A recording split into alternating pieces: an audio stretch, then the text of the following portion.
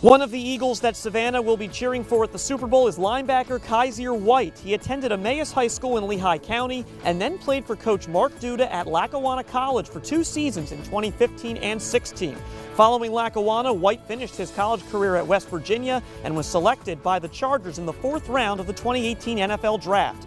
This was White's first season in Philadelphia, playing in his home state, and this week Coach Duda spoke to us about his former pupil's time in Scranton. You know, you could see he ran a little bit faster than everybody else, and he's a little stronger than everybody else, had a good idea about the game too, really understood it really well, and I think that was the kind of thing. Plus his brother, once again, was a first rounder with the Bears, so he had a big brother to train with and to do all kind of stuff with as well. So I think it was a perfect matchup, but he loved football extremely, and I think that's what made the difference for him. He was willing to learn. The future is bright for him, but getting played in the Super Bowl is fantastic.